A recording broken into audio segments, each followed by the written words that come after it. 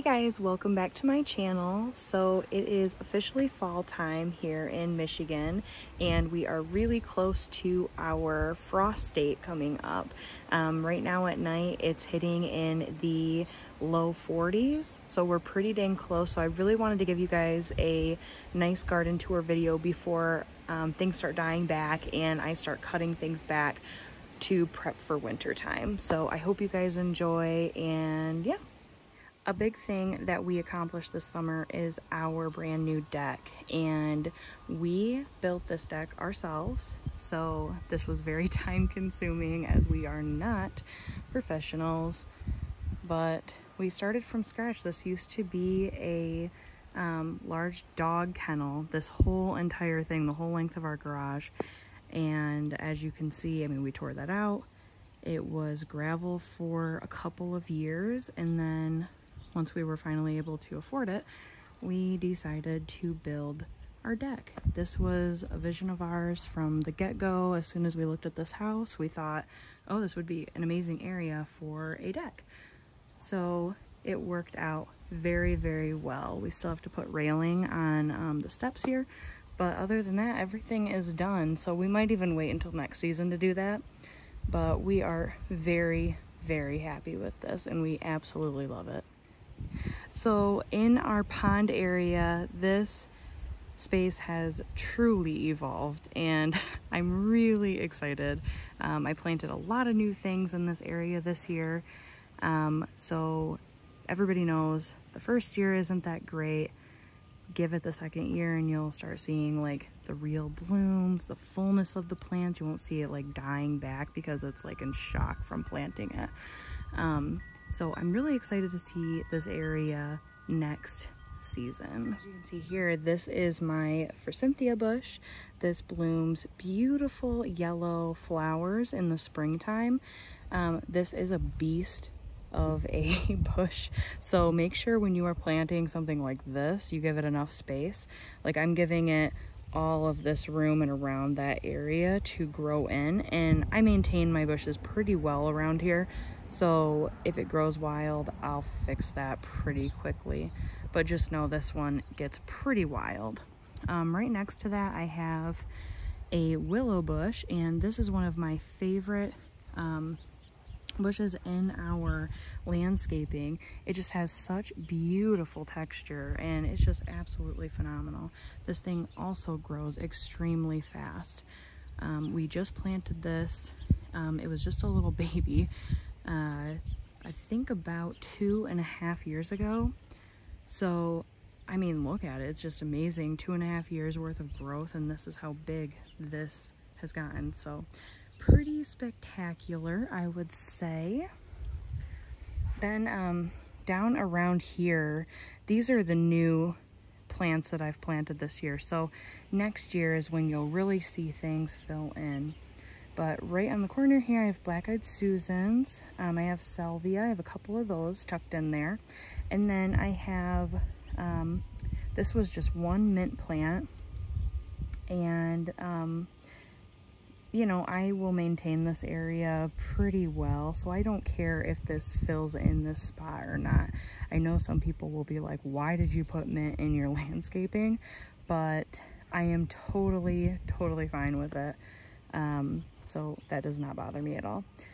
I have some cone flowers here, and this is the aster. This is starting to die back now because it has bloomed like crazy. So this is starting to die back. I have a couple of videos on that if you'd like to check those out. And then all along the side here, I have heucheras. So different varieties. I love heucheras. You'll see them all over my landscaping, and they are just phenomenal plants. I absolutely love them. And then I have my limelight hydrangea. This was the first year planting this, so as you can see, it's doing good, but it's going to do amazing next year. I'm giving it all of this room in here to fill in, and as it grows over time, I'll cut it back and keep that maintained and move plants around, whatever I have to do, honestly. I have a couple chicks and hens, more heucheras. I have some beautiful butterfly bushes. There's a few butterflies on them actually right now. They just love those plants. I have some lavender, and this has done exactly what I wanted it to do this year. It is filled in this space beautifully, and it's going to get better and better. It'll edge its way closer to the pond and grow bigger by even next season. So I'm really excited to see that as well. Just like before, I have sedums all along up there and around the pond area. So those always do amazing every year, and that's something I'll probably never move. I just love the beautiful colors that those give. Down here I have a couple bluegrasses and then a heuchera. And all along here, leading up this cute little path, I have some salvia. Again, some butterfly bushes with some butterflies on them. That's something I've absolutely loved this year, is seeing all of the pollinators that our garden has attracted. It's something that I've always worked so hard for in this landscaping since we've moved in. And I feel like this is the first year that we have been able to accomplish that. So it's pretty awesome. I've really been enjoying this. And then I have my boxwoods that are lining up that path as well. Those are doing amazing. They are putting on new growth since we've been getting all this rain and beautiful weather. It's not super hot, so they have been just loving it. I have a red burning bush here.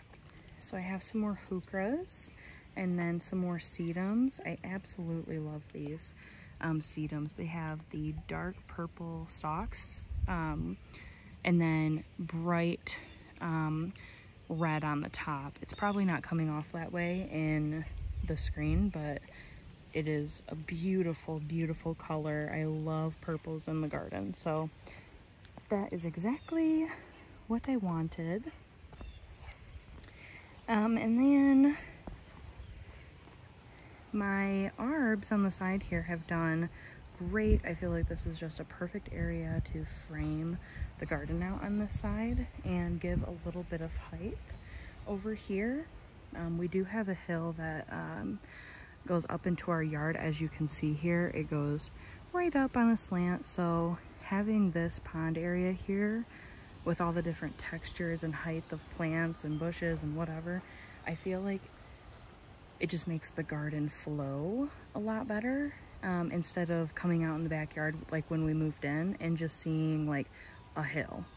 Like, it really didn't make a lot of sense, and I feel like the yard just seems so disconnected from the house, but now it feels like it all goes together. But yeah, these arbs started out super small, like just tiny little babies. And now this one and this one's as tall as me, and this one's taller than me. So they were all different sizes. So when I got them, this one was the largest. So that is why they're growing at different rates. But they're all catching up beautifully this year, I feel like, together. So this was the best year for them.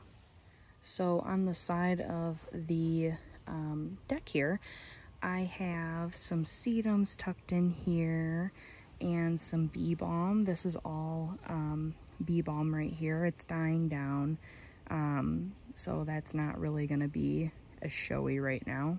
That's more for like early summer, I'd say. And then I have another beautiful rose bush here, and with really pretty yellow flowers, so I've really enjoyed this as well.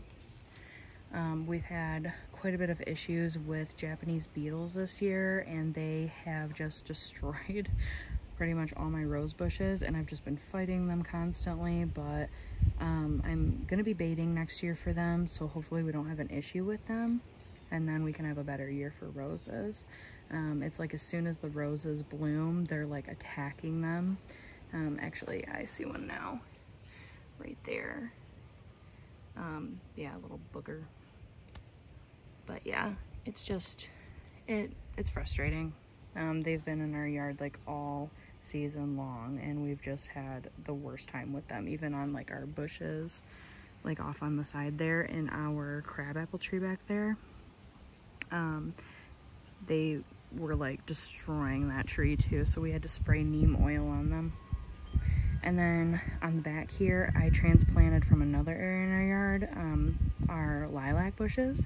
So these are turning like a really beautiful color right now. And I just love these. It'll be nice when they get tall and a lot bigger. So I would like them to get as tall as the railing up there. And just fill in this area nicely. I think the color will just look so beautiful. And so yeah, I really have been enjoying that. In this area, I have some more heucheras, and these ones are really beautiful. I love this one the most. I can't think of the variety name of it, but it's like a beautiful peach tone. This is just really nice. I like this a lot. And then on some of them, you can see like the green tones. It's just it's just really pretty. And it just gives a lot of like fall interest. So that's why I really enjoy heucheras so much. This one's really interesting too, if you can see that. And then on the back side, it gets like that bright, I guess, fuchsia pink. And you just have a bunch of different colors in here. I even love like the green tied in with that. And then underneath it's purple. And then these are the other asters that I got. As you can see, I mean, the blooms are dying back. These won't be the best year for them because it's its first year, but next year this is going to be awesome. These are going to get super big, fill out this whole space in here. That'll look awesome. And then I have some really beautiful white daisies here. I tucked 4 of them in here, and this will get nice and big, but this area, it'll fill in pretty heavily for next season, so I'm excited to see that. But I'm really happy that I actually got some blooms this year. You can see a bee on there, but yeah, lots of blooms already. So it's kind of cool just to have that little bit of color for the fall time. Okay, so here is the garden area. It's very bare right now, and it's gonna get a lot more bare. I'm about to rip out these pepper plants in here and the basil and everything. I could leave it in and just see, but nothing's really growing. It's getting too cold at night now, really. So I think I'm ready to tear things out. I have like 1 banana pepper right there.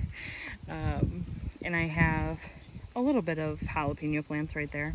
But all in all, nothing is really producing. It's not going to produce and be ready to harvest and just in time for frost. It's just not going to get there.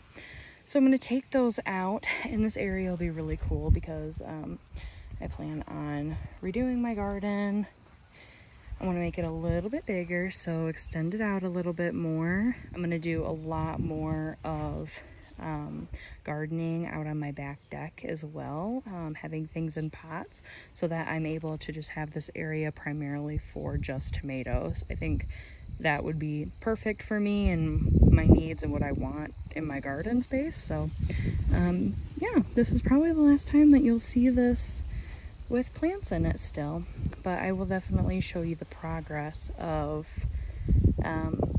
you know, sprucing this space up and adding to it. So yeah, definitely stay tuned for that. All right guys, it's really just a simple quick video, I hope. I sort of ramble sometimes, so that's just who I am.